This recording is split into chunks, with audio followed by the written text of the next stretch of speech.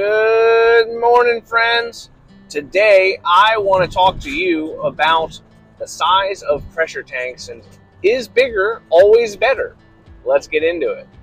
So, if you're buying a house generally outside of the city, you're going to have something called a well, right? Now, that's going to be where you're drinking water and your normal shower water and all the other stuff that you would need water on the house is going to come from is the well.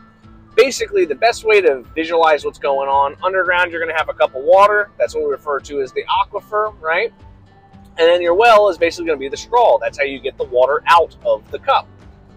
So when you have an aquifer, right, and you have your well, depending on the depth and depending on the type of aquifer, you're going to get a variation of yield, right?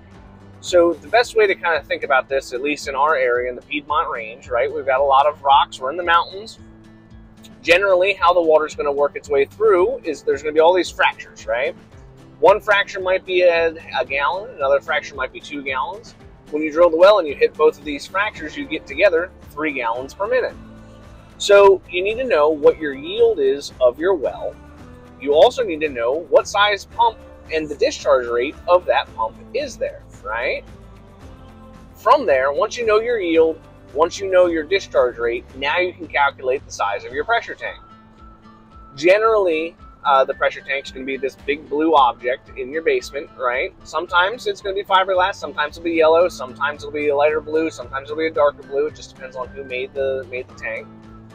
The goal of the pressure tank is to supply pressure to the home, right? So the top part is going to be air, bottom part is going to be water, and there's a bladder in between. So what will happen is the pump that's in your well, which is going to be outside, again, your straw in the aquifer, there's going to be a pump in there that's going to shoot that water up and into the pressure tank. Now, standard pressure tanks in our area are usually about 33 gallons in capacity. That does not mean that you have 33 gallons of water in there, but it's the equivalent of just a glass tank, right? As if you didn't have a bladder. So you'll have in the tank the air, bladder, water, and then what will happen is the water will be pushed in by the pump, which will then compress that air, and that compressed air will push the water the rest of the way. Now, an auxiliary function of a pressure tank is actually to give the pump enough runtime to cool down. What'll burn up a well pump is going to be the on-off, right? So as the pump clicks on with the cycle, it'll have enough heat basically from the amperage to get that motor to turn, but you got to dissipate that heat somehow, right? So by running the water through the system and around it, getting that water to move, it takes the heat away from the motor and it kind of extends the life of the system. Now, if you have what's called a short cycle, you're not allowing that pump enough runtime to cool itself down adequately. Most pumps are going to be fine if it short cycles a little bit, right? It's only really a big issue if you short cycle repeatedly over the course of a long time period, whether that be months or years. So why would you choose a larger pressure tank over a smaller one? Well, generally you'll see the bigger pressure tanks in our area on older homes with lower yielding wells. And the reason why is they want to have a little bit of an additional storage capacity in the house because the well is lower yielding and it's shallower, right? Most modern wells that are drilled in our area are going to be far deeper than their counterparts from about 30 or 40 years ago. And the reason why is those codes have changed.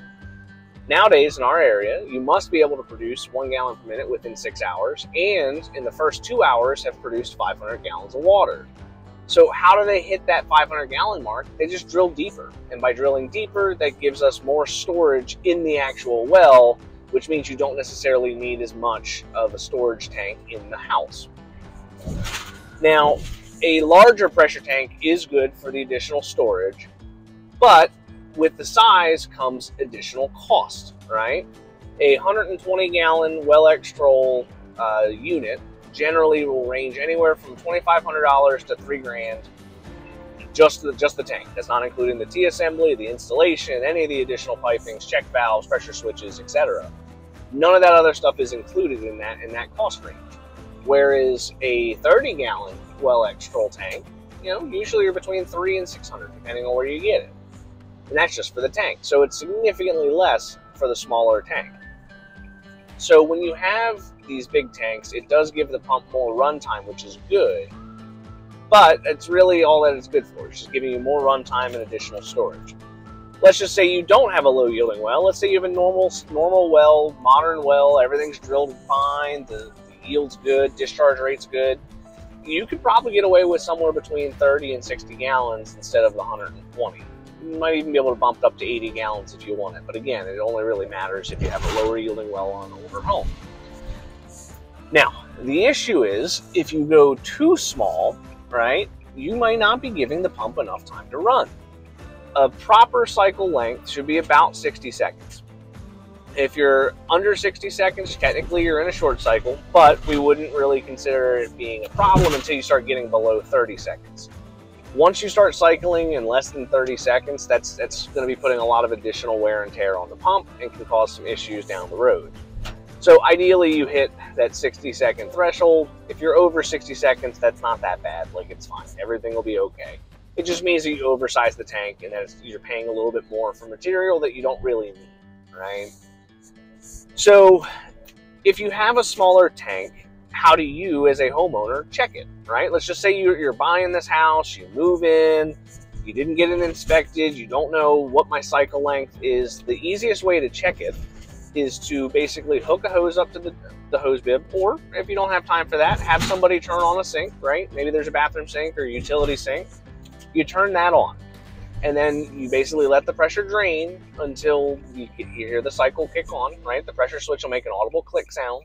Once that click happens, next what you do is you turn off the power or turn off the water to the house, and then you start your stopwatch, right? You want to try it. It's usually easier if you have a hose at the hose bib, because then you can just shut the valve off and go from there. But sometimes that's not a possibility, right? So if that's the case, what you're going to want to make sure that you're doing is you have the stopwatch start as soon as the cycle starts, and then you're basically going to sit there and you're going to listen and watch until the pressure switch eventually turns off. It'll make another audible click sound when that happens. So if you're going to be doing this, what you want to do is you want to see at least 30 seconds or more, right?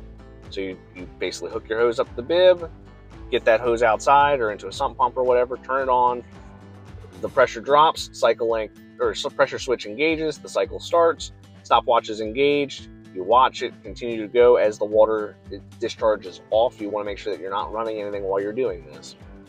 And then once the cutoff happens, you stop the stopwatch, and then now you can know what your cycle length is. If that's good, then you're fine, right? If it's sub 20 seconds, or if it's going very, very quick, like sub 5 seconds, the next steps go up to the Schrader valve, which is going to be basically like what you'd see on a car tire. It's going to be up top. Press that, right? If air comes out, it's okay, but if water comes out, bladder's gone. Next thing you can attempt to do if you're trying to identify a leaking or a bad bladder in a pressure tank, we've already covered that in another video, so I'm going to go ahead and link that here. Check that out. That'll kind of help you out figuring how to check if you have a waterlogged tank and what does a waterlogged tank mean. So in summation, generally bigger is not always better. You want to kind of straddle that real fine line of doing exactly what you want it to do, right? You want it to be a 60-second cycle. Generally, you'll see that be good for anywhere from 30 gallons to 60 gallons. The 20-gallon tanks almost always are too small. The 120-gallon tanks are almost always too big. Usually, you'll see those as a 3 to 5 minute run time. Perfectly fine, but you're paying almost quadruple what you ought to have paid for, right? And there's not really that much more benefit, in my opinion, on having the larger tank. I would say, though, it is much better to have a bigger tank than it is to have a smaller tank. Having a short cycle can cause more issues than letting the pump run for longer.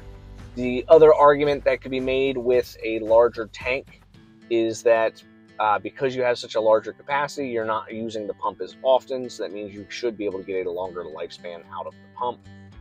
I don't know. I've seen pumps go bad in the same timeline with the larger size tanks versus the 30-gallon tanks. And I guess you could make the argument. I just haven't seen it really in reality work out that way.